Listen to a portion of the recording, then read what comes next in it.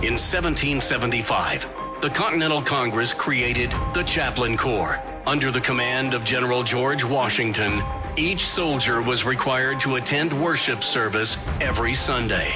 While other armies advanced on their feet, Washington's troops advanced on their knees.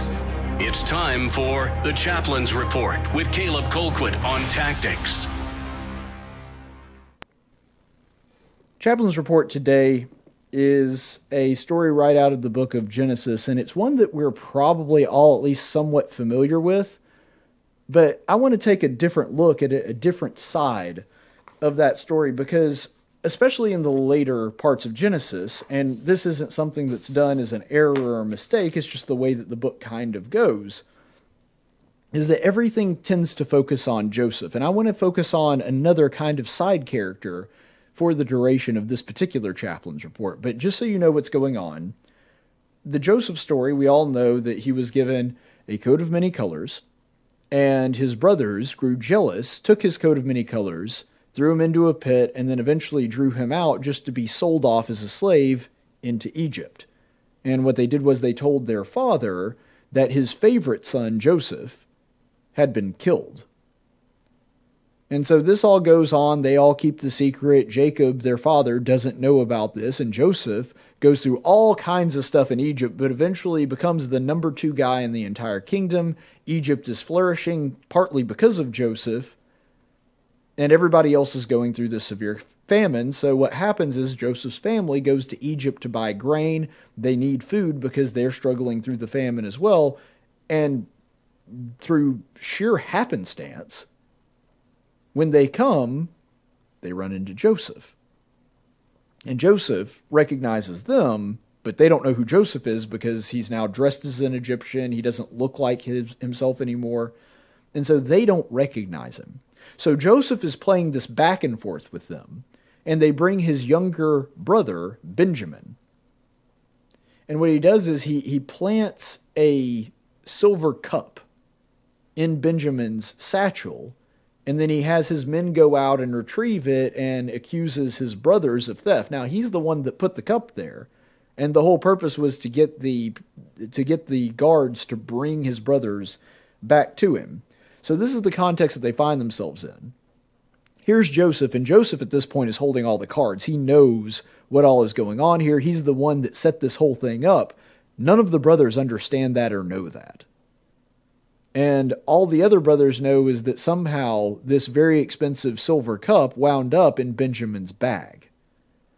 And so this is the part of the story that I really want to focus on, where the brothers are not sure how they're going to get out of this mess. All they know is that their father, who has already lost one son, is now about to lose his other favorite son, his little brother.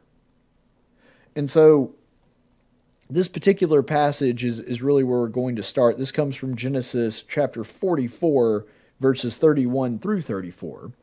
And it reads, "When he," talking about his father here, this is Judah speaking, "when he sees that the lad is not with us, he will die.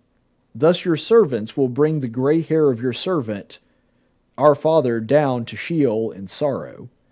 For your servant became surely that for the lad to my father, saying, If I do not bring him back to you, then let me bear the blame for my father forever. Now therefore, please let your servant remain instead of the lad, a slave to my lord, and let the lad go up with his brothers. For how shall I go up to the father if the lad is not with me?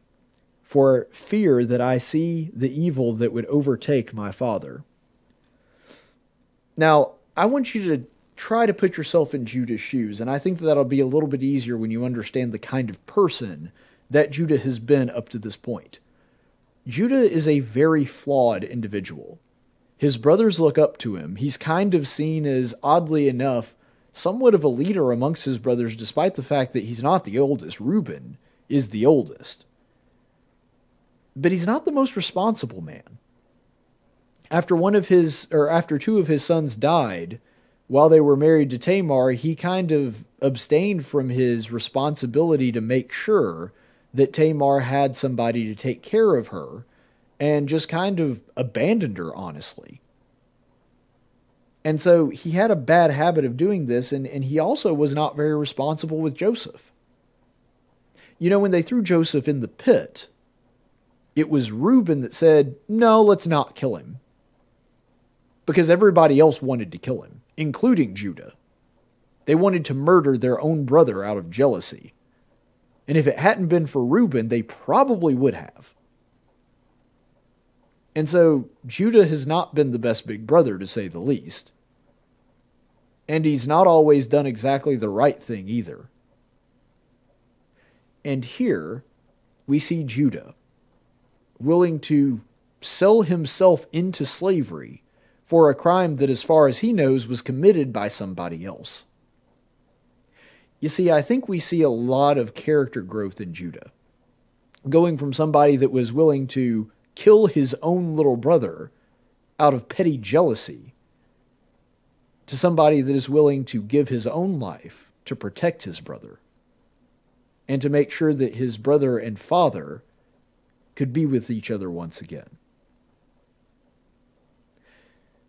It really does show how life can change people.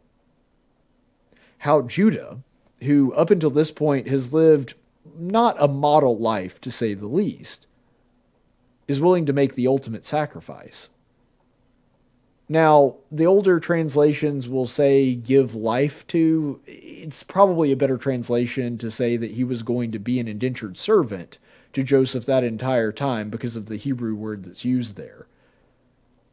But either way, Judah is willing to give up his life to become a slave to Joseph, who he doesn't know is Joseph, just to protect his family. That takes an amazing amount of courage. And we see how Judah has come a very long way in the span of his life. And maybe part of the reason that he did is because he recognized that he made some pretty significant mistakes in the past. And now it's time for him to do the right thing. And another thing that has always astounded me about biblical study is how much of the Bible foreshadows. And I think you can't find a better example of that anywhere in the scripture than right here.